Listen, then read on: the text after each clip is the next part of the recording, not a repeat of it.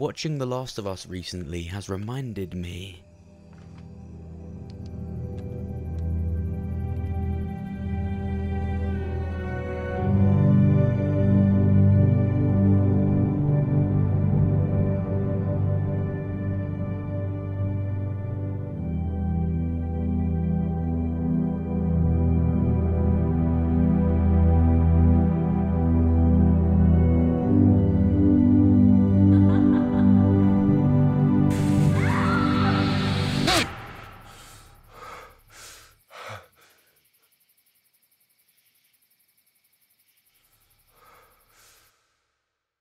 With the almost immediate success of HBO's The Last of Us, with a confirmed season 2 and many more seasons, and it's been known to break that video game adaptation curse, The Walking Dead and AMC still have a massive card to play. Let's get straight into it. Of course, before we do, make sure you press the like button, and make sure you subscribe if you're new.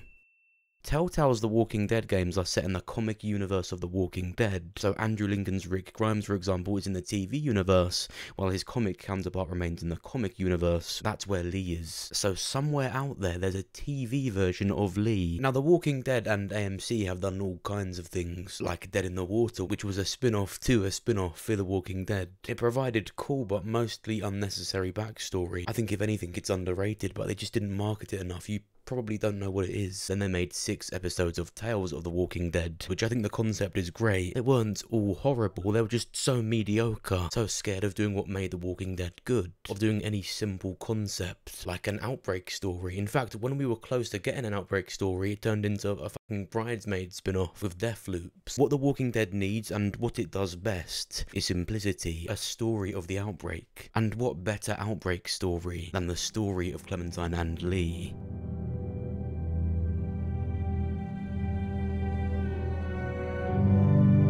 Episode 1 starts with the Atlanta skyline and Lee Everett in the back of a police car. Lee was a history professor, arrested for killing the man he caught his wife cheating with. Usually it's about now I get the, I didn't do it. Not from me. The car crashes, Lee wakes up. The officer has been thrown from the car. Lee approaches him, but something seems off. He grabs the keys and unlocks his handcuffs when... Officer? After being forced to put down the reanimated officer, he looks up to see a young girl. Help! Go get someone! She retreats. As more walkers start to surround him, he climbs over a fence to get away.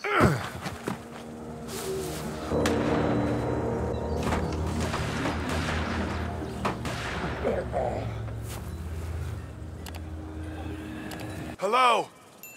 Anybody? Wonder if anybody's home. Explores the house. He hears a voice on a walkie-talkie. It's that same girl, Clementine. Daddy? Huh? Hello? You need to be quiet. Are you okay? I'm okay. They tried to get me, but I'm hiding until my parents come home. Where are your parents? They took a trip and left me with Sandra. They're in Savannah, I think, where the boats are. See? Can you see me? I can see you through the window.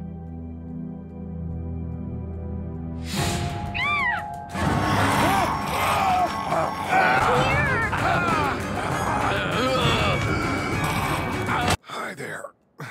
Did you kill it? I think something else did. Before me, I think. I heard her scream 2 nights ago. Maybe one of the monsters got her. 2 nights ago? Yeah, that's probably what happened. You've been all by yourself through this? Yeah, I want my parents to come home now. I think that might be a little while, you know? Oh. Look, I don't know what happened, but I'll look after you until then. What should we do now? We need to find help before it gets dark. Yeah, it's not safe at night. Let's go. Stay close to me. They make their way out of town when they run into Sean Green and... I'm Chet. Lee helps them make way for their truck, where they then go to the Green farm, the one from the comics, what we ended up seeing in the show. Lee meets Herschel Green. It's Lee. Nice to meet you, Lee. I'm Herschel Green. The actor for Herschel in the show, Scott Wilson, sadly died in 2018, so they'd do this scene differently. If they did adapt it, they'd likely show us Beth, Maggie, We can't leave them! along with the other siblings and members of the farm in season 2 of the main show, if you care. We then meet Kenny, Katja, and Duck. Name's Lee. I'm Kenny. Dad, we're in the middle of a fence. There's a tractor and everything. That's my boy, Ken Jr. We call him Duck, though. Yeah, I'll call him something similar. Honey, Duck, this is Lee. And, what's the girl's name? Clementine. Clementine. The farm gets its first walker attack. Sean dies and Herschel takes it really well.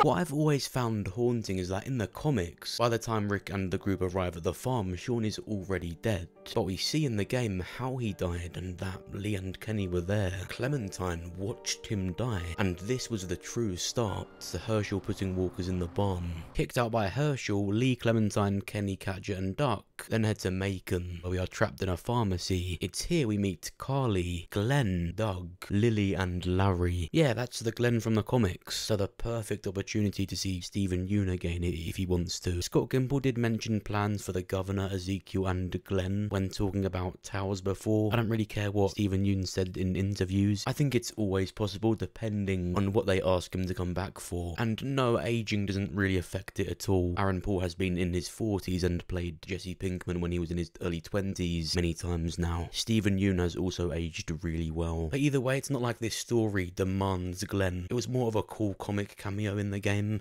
This could be any other character. Would be cool though. And yeah, unless made absolutely certain, there's literally nothing to say Glenn couldn't have been here at this time of the outbreak in the show too. In the comics and in the show, Glenn was this kid that knew Atlanta well and went on supply runs. People thought that Jesus was killed off way too early in the main show. So what if in an adaptation like this, he returns? In A New Frontier, we see him all the time. It's one of the coolest things about that season, because of course that's what Jesus did in the show and in the comics. He networked. He was constantly back and forth from the kingdom, and we see him and other members in that kingdom armor. So of course, if this was adapted and they did do more seasons, in a season 3, at this time in the show's universe, Jesus would still be alive. But that may be another situation of the actor not wanting to. Fair enough. And don't say it's because he cut all his hair off so he couldn't do it. He'd get a wig. Glenn, Carly, and Lee go out on a mission to clear out a nearby motel and save a girl stuck in her room, which would make such a good TV sequence. The alarms go off at the pharmacy and they have to escape. Now there is a scene where you have to choose between saving Doug or saving Carly. I don't judge you for what you chose, but if you saved Carly, you're wrong. But no, this brings up the question, how are choices going to be done in a show where it's obviously going to be linear, when a big charm of the games was that it's about choices? I mean, there are Netflix choice shows and stuff like that, but I think this would be more linear, where the writers choose it, or they even go by what most people chose, because at the end of every episode, they told you what most people chose, so they'd go by that, or obviously, they just do it themselves. They escape the pharmacy and make it back to that motel. After episode 1, they go on to encounter cannibals at the dairy farm, a train to Savannah, a mysterious stranger for the antagonist, a great cast of characters. This is all the makings of an amazing show. This is what a tale in The Walking Dead should be. This idea is more about season 1. I think it stands as its own story. The other seasons require a bit more, especially in regards to budget. You're not thinking it's that or go back. If it does well, which I think it would, even if it was appalling, they would do more. A season 2, 3, 4, where we even see the New Frontier and Javier would be amazing to see too, but I think season 1 is realistically what they would end up doing. Again, especially with the success of The Last of Us. It's a big deal. Now, who could play these characters? Well, in the concept art for season 1, it actually shows someone really similar to Idris Elba as Lee. I think he would be perfect. He's also a big actor, so would be good for the show. Other than him, Jesse T. Usher. He did an episode in Tales of The Walking Dead, but I don't care, he can play Lee, it's not that deep. There was a small tie-in to the Heath character though, so obviously if he turns out to play like Heath's brother or something, then he can't be Lee. But for such a small role, he can play another character too. As for Clementine, I'm not too sure. I'd care more about that if they did the later seasons, as it would essentially become her show, but as long as it's a good actress, I don't care. The Walking Dead aren't good with kids at all. Just needs to be at least least convincing, a bonus if they know where they are. I love Kenny, and for some reason, when I think of who would play him in live action, I think of Colin Farrell. I think it's when he was in True Detective, it reminded me a bit of that, but that could be awful. Hurt anybody again, I'll come back and butt fuck. Now, how is this more likely to happen now than it was before? Well, I do genuinely think that because The Last of Us did so well, AMC would be looking to do something like this, especially because it's so similar. It's staring them right in the face. Now, there's obviously been all kinds of lawsuits, even between Robert Kirkman and AMC, but the relationship between Telltale and Skybound has actually never been better. In 2018, Telltale Games went bankrupt, so they had to close down. Skybound came in. They took a small group from Telltale, and they called it the Still Not Bitten team. They then completed the rest of The Walking Dead's final season. Then, in 2019, Telltale came back, and recently Skybound funded them millions to make more games, and they retained all their licenses. So not only is another Walking Dead game from them in the future really likely, but Kirkman is now more involved than ever before. So realistically, what do I think could actually happen with this? Well, we've got Telltale Games and Skybound essentially in a partnership. The relationship's never been better. And on the other side, you've got AMC with all the Walking Dead shows coming out. After the Rick Grimes storyline is over, I think they're going to be looking to do so much more. I mean, that's why they're doing Tales, to tell more stories without doing a whole other spin-off show for them. Only 2 of those stories had any correlation to the main Walking Dead story, or as I like to call it, the Rick Grimes story. Then you've got HBO doing really well with that already loved ADAPTION of the award-winning story of the father-daughter relationship in a zombie apocalypse. Remind you of anything? I think genuinely what they would do with this, just a season 1 with 6 to 9 episodes, could be limited, could be ongoing. The thing with The Last of Us is it wasn't guaranteed success just because the game was already good. It was just guaranteed a good story. It was always just about how the show executed it. And look what happens when a game adaptation is done right. You've got this incredible story just waiting to be adapted. What a great way to bring this story to a broader audience. Not to mention there's already a universe in place for the story to be adapted to. We could see other characters from other Walking Dead shows, we could see crossovers, and a lot of people would watch this show, either start watching The Walking Dead or return to it just to see this get adapted. But what do you think? Do you think this would make a good show? Who would you want to play Lee, Clementine, or Kenny? Let me know what you think down below. Like the video if you enjoyed it, subscribe if you're new. Thank you for watching. I'll see you soon.